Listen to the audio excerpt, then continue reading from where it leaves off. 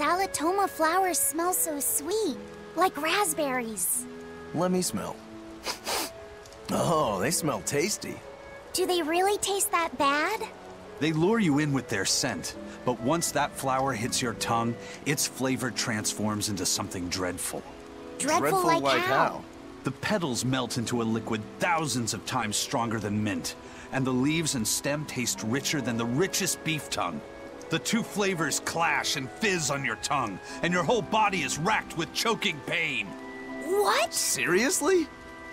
That's what Ifrit told me anyway. It's actually true. That's exactly what it's like. You've tasted it before, haven't you? Is there any way around it? You can squeeze it, boil it, mix it with honey, but nothing gets rid of the taste. Trying to mix it or sweeten it makes it even harder for some to swallow. Have you taken yours? No, I'll do it once I'm back on the ship with the pirates. Wait, are you the type that puts off unpleasant tasks? Not at all. I simply cannot be the first to drink it when others are still waiting for us to deliver their doses. You do know that you'll have to drink double the dose after you start displaying the symptoms, right? Are you certain? Quit being so stubborn. It'd be better if you just got it over with. And you've taken your dose? No, I don't need to.